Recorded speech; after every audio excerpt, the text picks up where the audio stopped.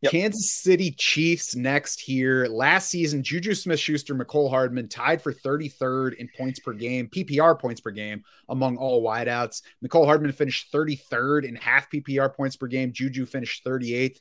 Those were the best performances we've gotten from any Chiefs receiver not named Tyreek Hill since Patrick Mahomes arrived. So, Jared, as we flip to this year and look at where everybody's being valued, I don't think that anybody's dramatically overpriced at ADP before we talk about those numbers. I do think, though, that people generally overrate the available ceiling here in their perception of who is a strong target or not at wide receiver among Chiefs.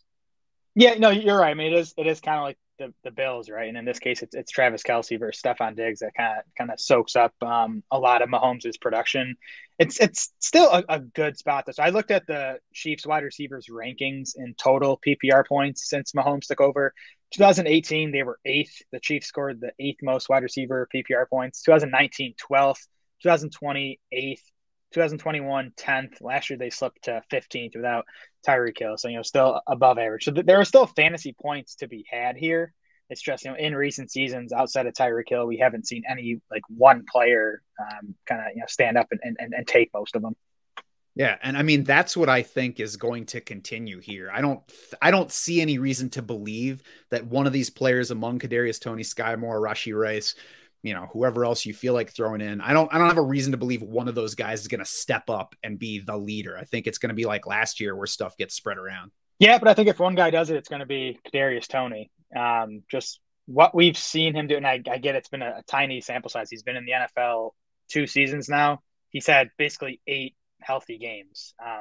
But he's drawn a 20% target share in those 8 healthy games. If he can draw a 20% target share in Kansas City this season, he's going to be a serious fantasy factor. He's also averaged 2.12 yards per route run for his career.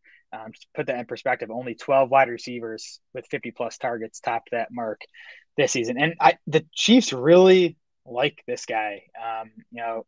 According to Adam Teicher of ESPN, the Chiefs wanted Toney to fall to them in round 1 of the 2021 draft. It sounds like they were prepared to take him if he did. They tried to trade for him last spring. They did trade for him in the middle of last season. So again, if someone's going to emerge as the top wide receiver in Kansas City, the clear top wide receiver, I do think it's going to be Kadarius Toney. And he is a guy I'm willing to take shots on at his wide receiver 3 price tag.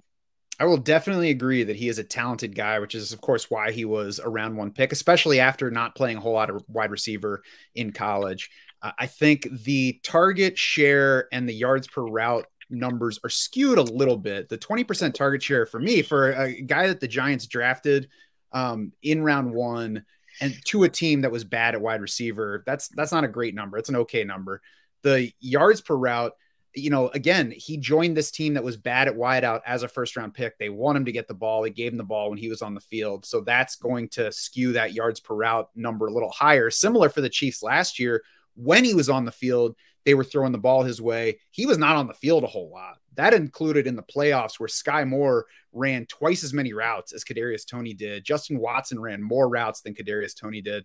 So, I know that he had just joined the team mid-season, but so far we've got a guy who was so disappointing in his first stop that they traded a first-round pick away for a third-rounder.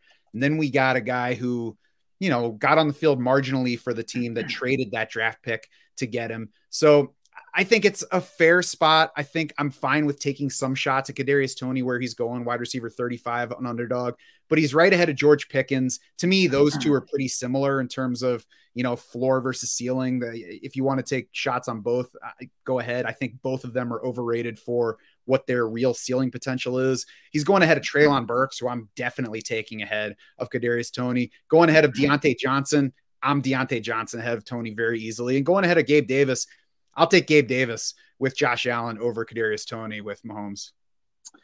I'm with you on Burks and Deontay Johnson over Kadarius Toney, and Tyler Lockett's only 4 picks ahead of Toney in underdog ADP. So and that's why I don't have a ton of Toney right now. Like I want to get pieces of the guy, and we'll see how these ADPs shake out. But I'm definitely with you on Burks and Deontay going behind Toney being better picks at this point. And if I can get Lockett over Toney, I'm definitely doing that.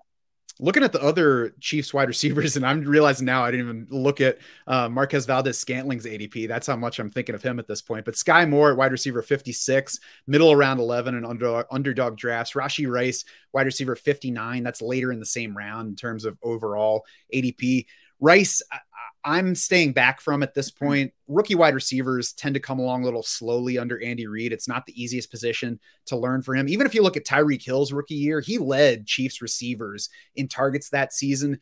He was still 34 targets behind Travis Kelce's team lead. He worked a much shorter range than he ultimately did over the next couple years with the Chiefs. He also ran the ball a lot. So they got Tyreek Hill involved a lot, but it was in a much different role than what he came to play. So even Tyreek Hill is the extreme example, was a little bit limited in terms of his rookie year usage. Skyy Moore, terrible rookie year, was a pretty good prospect, was a round 2 pick. So I think that there's some upside to the player. I'm not planting a flag for him, but if I'm comparing Skyy Moore at wide receiver 56 to Kadarius Toney at wide receiver 35, it's Skyy Moore for me.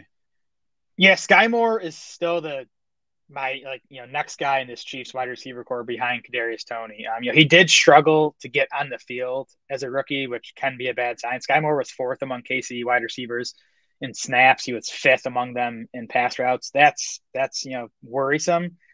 He did earn targets at a decent clip. Skyy Moore, 1.182 targets per route run last year. That was actually just ahead of Juju Smith-Schuster, who was at 0.181, and it was way ahead of Mecole Hardman and Marquez Valdes-Scantling. So when Skyy Moore was on the field, he was getting targets. So he just needs to earn his way on the field a bit more. I think it's definitely possible in year 2. Let's remember, this guy, Skyy Moore, played quarterback and cornerback in high school, quarterback and cornerback, just a 3-year college player from a smaller school at Western Michigan.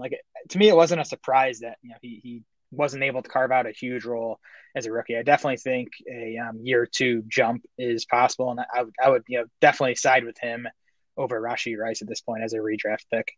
And like you said, did well on targets per route. He, Toney, and Kelce all finished ahead of Juju Smith-Schuster. Mm-hmm. Toney was ahead of Skyy Moore. Again, Moore was on the field for more routes than Toney.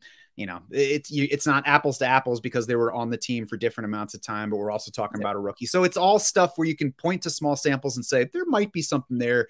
I think as long as you're not too set, I'm not planting a flag for any of these guys. If we're taking shots on them at appropriate prices, that's where I'm comfy. And then, obviously we're talking some Travis Kelce, but there's not much to say. The guy's the king. He belongs in round 1. You don't have to take him there if you don't want to, but he belongs there.